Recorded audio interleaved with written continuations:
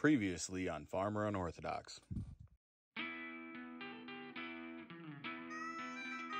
People say that there's no moral victories. They're wrong. They're absolutely wrong. Getting this in the field, load off my chest.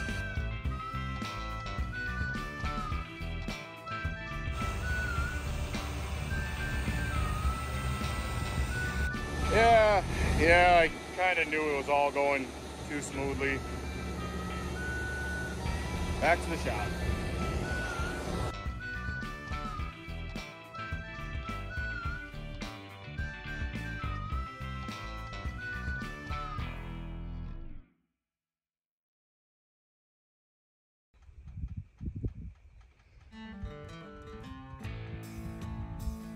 If you've been following the story of spring 2023 along with us so far, you can tell it's been a little rough. That's okay, because we've been there before. Just to kind of go back and highlight some things. We bought a planter, turned around, had our local John Deere dealership who we bought it from go back through it, make sure it was all ready to go for spring, and then we had some issues and I had to go back. And you know, it's one of those things in life where there's really no one to blame. It's just kind of the way it is. And then we get it back, we get it and get everything dialed in and everything's going good. We get in the field and then we break a row marker.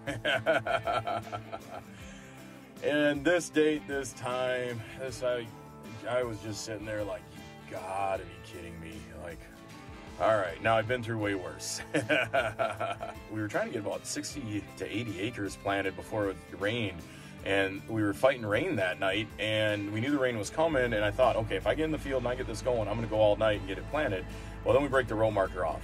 I'm surprised I filmed that much of it, because my heart just sunk at that point. I mean, it just absolutely sunk, and I thought to myself, what are we in for this spring? All right, so then we fold it all back up, go to the shop, and I'm telling you, I had just a rock in the bottom of my stomach just going, oh no, because I mean, I've just had stuff that you just fight all season long.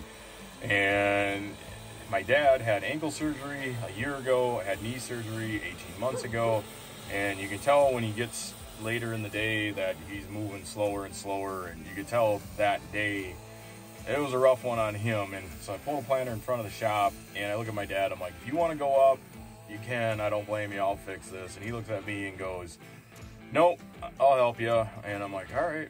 And I got to back up. You know, me and my dad have a weird dynamic. And I think it really carries over to a lot of small family-owned businesses, especially like father-sons. You know, on one hand, me and my dad are father and son. On the other hand, we are coworkers, and then we are also business partners. And that date, that night, this was one of those times when he looked at me and he's like, no, I'll help you. We were definitely just business partners. Hell or high water, we were in this together, you know. And I felt bad because I knew he was not, I don't want to say in pain, but he wasn't, you know, he was in pain. Let's just put it that way.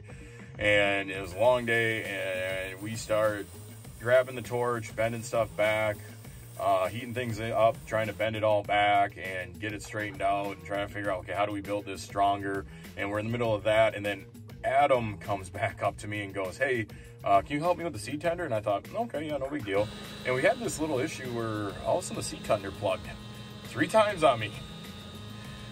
Yeah, just that night. And I look over, here's my dad, you know, bending and straightening out a row marker, and here I'm fighting a seed tender that's all plugged up. And it's just like, oh my God. Like, man, it's just whatever powers of the universe, like, don't want us to plant tonight, that's for sure. And this is one of those things in life when you're not real smart, maybe you're just the right amount of stupid and tied in with a little bit of stubbornness, and you're like, no. But it's one of those times in life when you're just like, nope, we might not be real smart, but we're tough, and we're stubborn, and we're going to fight this to the end. And sure enough, eventually me and Adam get the seed tender figured out, and we get the bean planter filled with beans, and I look over, and here's my dad welding up the row marker.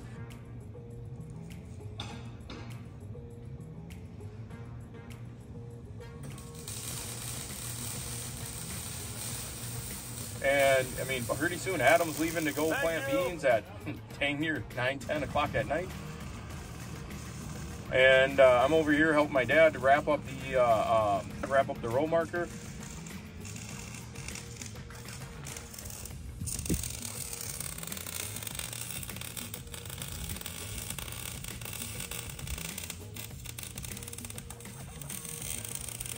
My dad has a good chunk of our stock here, and he's got a mark here at 7 inches. And what we're gonna do is cut those, and then we're gonna weld these as braces right along the pieces that we're re-welding on. We're gonna plate it right alongside the pieces that previous broke. We got them straightened out, and my dad's welding it back together right now. So hopefully it's just better. You can see the steel that we're adding to it is as thick. It's just a 1/4 inch shorter, but it should be, which leaves it nice to be able to weld it and stay flush with everything. So it should work out well. My dad brought up a really good point. I kind of noticed in the field, the previous welds were good looking welds. They just didn't have a whole lot of penetration, and just all part of it. So I'm gonna get these cut so we can plate them, and we should be in good shape. And what really is impressive is I rolled up to the shop about 9 o'clock. I rolled out of the shop between like 10 and 10:30, somewhere in there. It wasn't long. All right, well, it's about an hour and a half later, and we're back going again. I'm just pulling away from the shop. And so I'm gonna head back to the field and see if we can't keep planting. Gotta love it, right? Something like that. That's what people tell me. I think it's gonna go better. I think it's just that kind of first real day, getting things out, testing it, and I think we're through that. So I got a feeling just from here on out, everything's gonna get a little better. So here we go.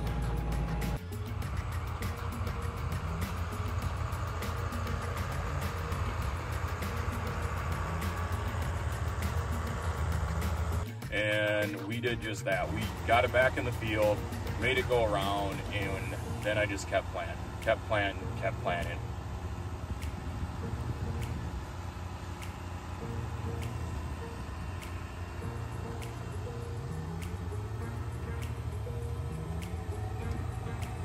All night I was watching my phone. They kept pushing the rain back, pushing the rain back, pushing the rain back. We eventually got rain later that day, but I got 80 acres planted that night. And that was really kind of cool. It was just a really, really nice feeling. And I don't know, sometimes when you're self-employed, that's the key, man. Don't be real smart. No, be stubborn and use that anger. Use that anger and get busy and start fixing. I don't know if that carries over to a lot of things in life, but when you're self-employed, that's just sometimes what you gotta do.